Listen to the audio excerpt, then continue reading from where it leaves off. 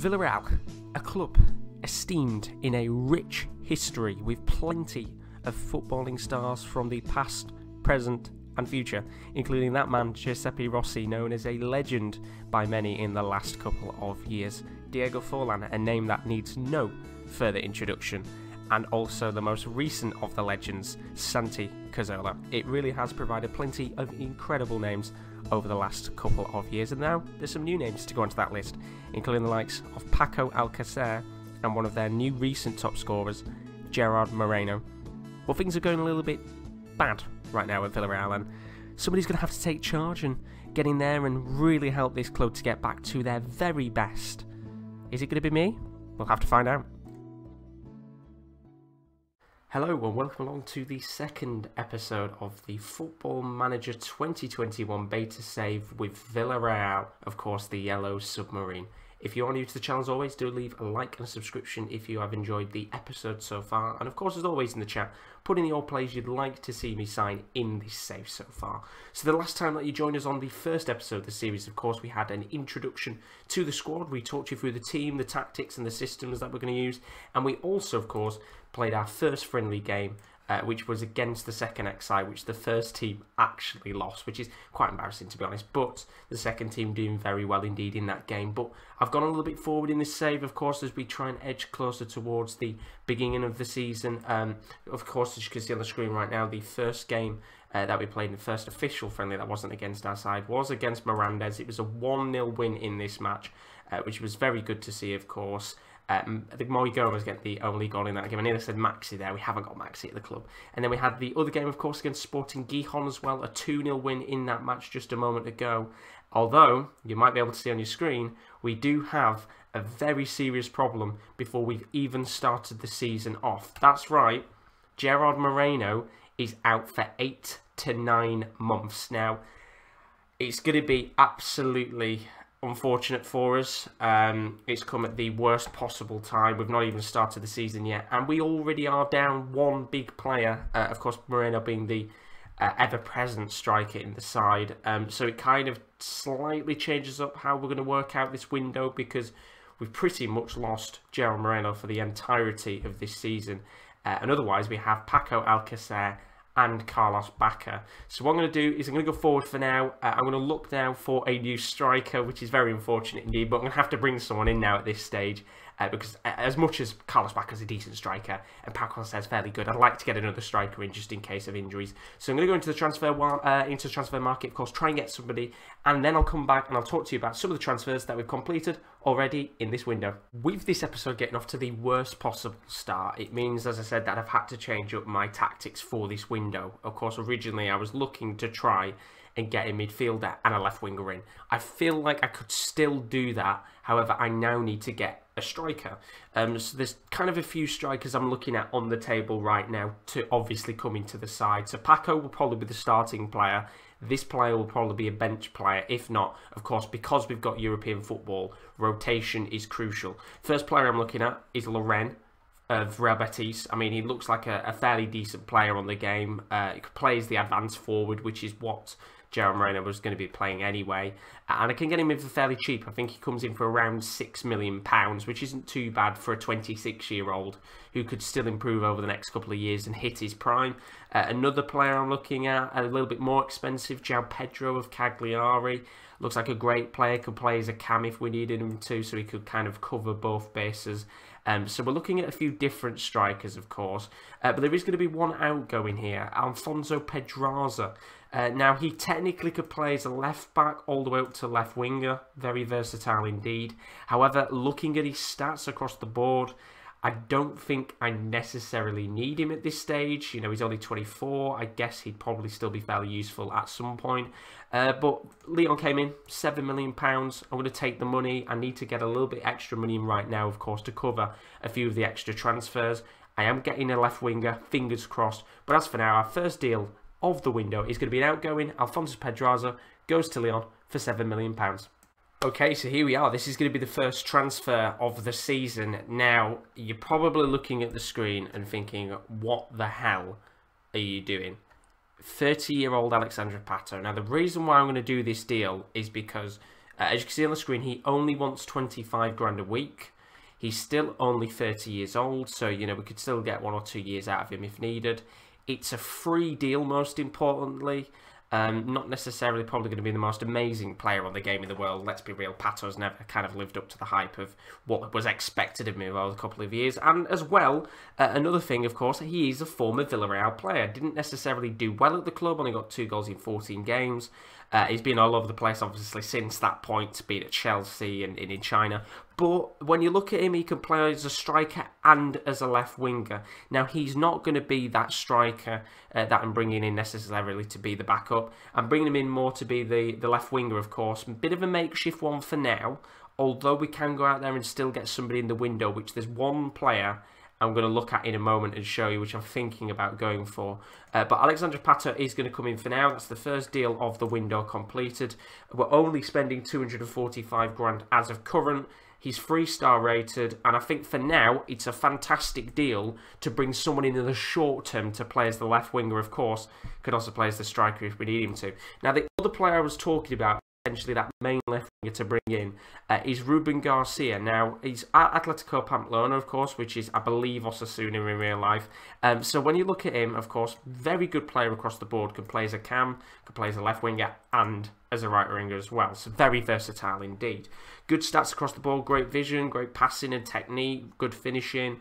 Not the quickest of players in the world, but he could still do a fairly decent job. He's valued at 12 million right now, but you can get him on a minimum release clause, which they've just upped. That is incredibly frustrating because earlier, I believe it was 9.5 million to be able to get him, so they've upped it. So I'm looking at him potentially still as an idea to go for in the future.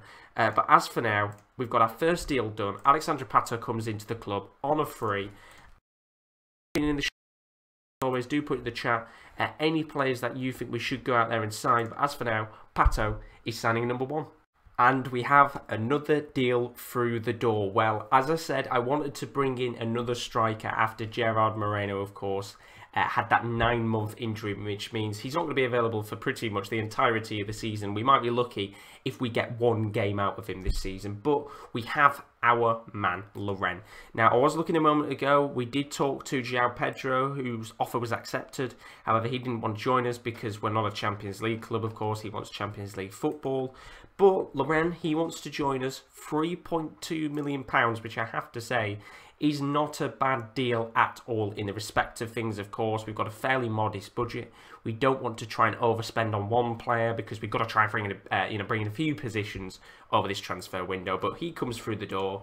As I say, going to play as the backup striker. Sometimes he's going to start, but he comes in as Raul Albiol gets injured for a day. But 26-year-old Loren from Real Hispalis / Real Betis, of course, is our next signing through the door. We could have a third coming in shortly. Just to say as well, apologies if you've experienced any lag with the camera. I think I might have sorted it. I never realised there was any kind of severe lag, but I think I've sorted it. But back to what we were talking about earlier, we may have a third signing through the door. And well, here we are once again. We're continuing on the Spanish contingency of players coming through the door. And I'd like to welcome into the club Gonzalo Molero. What a great deal this one is. 3.5 million, about 1.1 upfront now, with the rest of it coming across the year. Of course, I'm trying to make sure that we have a little bit of cash left over for the January window and things like that, just in case. We're not going to spend all of the 10 million remaining left in this window. But what a great signing this is. He was transfer listed.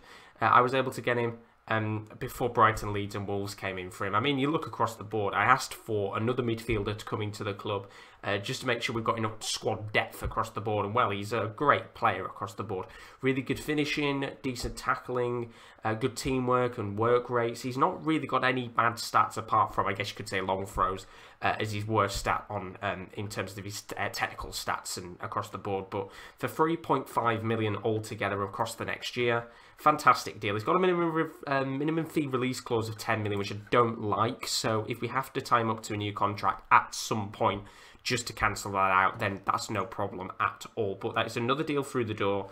A few players a bit unsure in terms of what he can offer. Well, more fans' reaction more than anything. But as you can see, the squad has been updated. So Gerard Moreno has come out for now. Of course, we're not going to see any of him this season. We've also brought in our new signings, including Pato in there, as alongside Melero, which I am just going to put into that squad update now. But pretty much we're going to move on. I think in terms of deals for now, unless something major pops up, I'm going to have to quickly move the budget slightly. Unless something major pops up, I think the only other position I'd like to improve is either a better left winger, so we've got depth across the board, although I am, as I said, training up Kubo to become a left winger, which is going to take a little bit of time to do. We're going to play him on the left and keep hopefully improving him as we go along, but otherwise I'd like to bring in a better left winger and, if possible, a better left back, although Alberto Moreno will do a good job for now. But as we said before in our first episode, our first game is against Villarreal. If there's any more transfers to be done over the next 2 weeks, I'll update you, but if not, let's go forward to the game.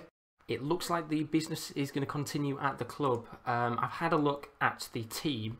Of course, something that's so important in the first year of any save is that you've got enough squad depth, specifically if you're playing in continental competitions like the Euro Cup, of course, which is what the Villarreal side is in, because it's a very hectic first season, of course. So I've had a look at the team, analysed it, and I think the one position that needed a bit of an upgrade in terms of squad depth was the right wing, because we've got Chukwueze and we've got Ruben Peña. Now, when you look at Peña, he's not necessarily the greatest player in the world to play as a right winger. You know, he's decent depth anyway. So there are two options on the table. One of them is Eduardo Salvio, who is, of course, 30 years old, previously experienced in Spain, played for Atletico Madrid a couple of years ago. Decent little player. The other player on the table is Osama Idrissi, just recently signed in real life for Sevilla. We could bring him in on a 2-year loan, or we could pay the 2.8 million up front now, with the rest of the 6 million fee paid later on for Salvio. Now, I've already decided in my head here, go for Osama Idrissi. 2-year loan deal. I think it's the best option on the table, purely because he's, one, a little bit younger, and two, I just think when you actually look at it in terms of the actual deal itself, he could play as a left winger and as a right winger. So what I will do is I'll train him up a bit more as a right winger so he gets a little bit higher rated in terms of his actual stats. And of course, we have another player through the door. So Idrissi is our 4th signing of the season. This one is a 2-year loan deal, and I think it's a very good deal indeed for squad depth. So here we are, this is it. This is the first game of the La Liga season, and we might have one more deal to do, potentially at some point, which I'll talk about a little bit later on towards the end of this episode. I think we're going to try and get in one game, of course. We're going to play Valladolid in the league. This is how the team is going to be set up for this game. So starting in goal is Asensio, back four, Moreno, Torres, Raul Albiol and Mario Gaspar. Midfield 3 of Coquelin as the CDM, Parejo, and our new signing, of course, Gonzalo Melero in the midfield. Left wing is Alexandre Pato, another one of our new signings. Right wing is Chukwueze. And up top is Alcacer. Of course, we're missing Gerard Moreno because of injury. And then, of course, we have our new signings on the bench. Apart from Idrissi, he's out with a 3-week injury, which he initially had before he joined the club. So, of course, we won't be seeing him play today in this match. But without further ado, let's get into our first game in La Liga this season. Incredibly excited to see what goes on in this match, of course. First time we played with the full team in this save so far, and, well, it should be a good game of football. I've got it, I think, on positive, so fingers crossed the boys can go out there and get a result. Going to work the ball into the box, and let's see what happens here against Valladolid, of course, a side you would expect to be at the lower end of the table this season. But you can already see Atletico Madrid running right against Celta Vigo in their game. But I think the projection this season is to try and get into that top 6, get a European spot, most importantly. I think that's the pivotal part of this save. But so far, we're about 20 minutes in and nothing's happened in this game, which is not exactly what you want to see. Of course, we tried initially our attacking tactic in our first game against Villarreal's second XI of bench players, and it kind of worked to a certain extent, but so far we've had nothing in this match to really scream and shout about. And, well, what I'm going to do for the sake of this for now is just put it onto 2D mode, and the reason why I'm going to do that is just in case we do get any lag, which I think could happen at some point. So first chance here for Valladolid to come forward. Alcaraz lays the ball off to Perez on the right wing. Some good football here, and though Alberto Moreno might have just given away a penalty, which the referee is going to go over to VAR here. Not the start we want in our first La Liga game, and of course we're going to see what VAR gives here. Big moment in this match, 35 minutes on the clock. The referee doesn't give a penalty, so kind of let off there, and it comes back to the point what I was saying at the beginning. I don't know whether I really trust Alberto Moreno, although we can trust Paco Alcacer because it is 1-0 to Villarreal, and just as we thought we were about to give away a penalty, we go up the other end with a set piece and we score. And it was the new signing Malera there, of course, who hit the post on the left-hand side of the pitch. But Alcacer is there to tap it away, and we're 1-0 up after 40 minutes on the clock, and we could have a chance here to make it 2-0. Chukwueze coming down the right-hand side. He's going to move into the middle towards Paco. Lovely ball from Alexandre Pato to Chukwueze, and it's 2-0. What, 2 goals in about 2 minutes, and it was Alexandre Pato there on his La Liga debut this season. Of course, already played in La Liga, technically, with a lovely ball to Chukwueze, who gets into that space that's opened up from inside of the box, and it's 2-0 at half-time in this fixture. It looks like it's going to end, which it does indeed, and what a start to the La Liga season. Fantastic from the boys. Certainly have to be very pleased with that first 45 minutes of action. Of course, Paco Alcacer on the score sheet, as well as Alexandre Pato getting an assist in the game. So very good start indeed. And what I was talking about earlier, of course, with a lot of the signings, is that you do have to go out there in a save like this and go and try and sign a couple of extra players for squad depth. And of course, you'll notice if you are new to Football Manager or you've played it in the past, as we get a free kick here, which is inside of the box, outside of the box and into the back of the net. And it's Dani Parejo. It's 3-0 against Valladolid, and it's the man on his La Liga debut for Villarreal who smashes a lovely free kick into the back of the net. And you could pretty much say that this game is done and dusted after 60 minutes. But going back to the point I was initially making before, it's so crucial to have squad depth this season because there's a constant turnover of matches. You know, you're playing games every 3 to 4 days pretty much. So a team like Villarreal is going to need plenty of players as Chukwueze comes towards the box and very nearly scores his second goal of the game and very nearly 4-0 up in this match. And I was going to make a change, but Parejo's going to whip in a free kick here, which doesn't come to anyone in the end, and eventually Pau Torres is offside. So what I'm going to do early on in this game is going to make a few changes now. Of course, we're trying to teach Kubo to become a left winger, so we are going to play him as a left winger for now and take a gamble here and see if that works. We're also going to take off Francis Coquelin, and I think we're going to bring on Manu Trigueros, and we'll play a flat free midfield now, which of course will change him from being a ball-winning player to a deep-line playmaker. So that's another player on. And then what we'll also do is we'll take Raul Albiol off. We'll bring on Juan Foy for his debut. So a few changes with 25 minutes left here. Currently 3-0 up against Valladolid. What a fantastic start to the season. And of course, as I said before, if there's any other last-minute signs you can think of that we should sign for the club, then definitely do tell me in the chat, because it'd be nice to see a few more players. And of course, as I said at the beginning of this episode, we might have one more deal that could be done, and if we can get this man into the club on a loan, then my lord, he's a very, very good player that shouldn't be on the loan list, but he is, and hopefully he's interested in joining the club. But I think we've got enough to make enough substitutes to make one more change. We are going to bring Ruben Pena on as a winger for now. We'll rest some players up as Valladolid come forward here. It's Shona Weissman into Roque Mesa.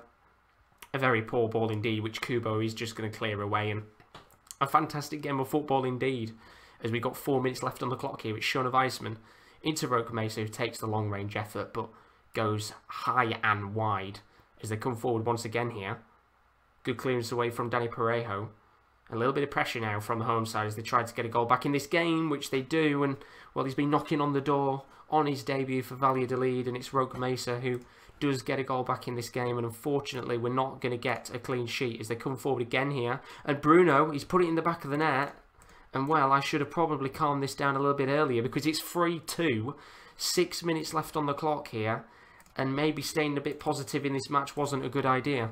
4 minutes left on the clock. Can we hold on, or are we going to bottle it? The answer is we're not going to bottle it. It's a big victory to start off the season, but I really shouldn't have conceded 2 goals there, and I will put my hands up and say that was my fault for leaving the side on positive. But 3-2 victory against Valladolid, a fantastic start to the season. It puts us into 3rd place, and if we can have performances like that across the season, who knows where we're going to finish. I think that victory is the perfect way to end the episode. I thought we might get a little bit of news about the signing that I was going to make. However, nothing has come in yet. So what I'm going to do is I'm going to leave that for the next episode, where we'll kind of have a look, and hopefully we might be talking about another really, really good signing potentially coming into the club to reassure our defence. That's all I'm going to give away for now. But what a fantastic way to end the video, of course. Very disappointing start in the fact that we did lose Gerard Moreno to a serious injury. But in the end, we got a big victory against Valladolid, even if it was my fault that I left ourselves attacking until the last 10 minutes. But in our next episode, it's going to be big indeed. I think we're going to do 2 games in that episode. Atletico Madrid, what a game this is going to be. A big chance for us to really mark ourselves down in La Liga this season. And then we'll also try and get Huesca in. We should have the end of the transfer window potentially coming up soon. So plenty of action to come. So if you have enjoyed the video, as always, do leave a like and subscription. It is very greatly appreciated as we push towards 1,300 subscribers. As for now, though, have a great rest of your morning, afternoon, evening, wherever you are, and we hope to see you again soon. Goodbye.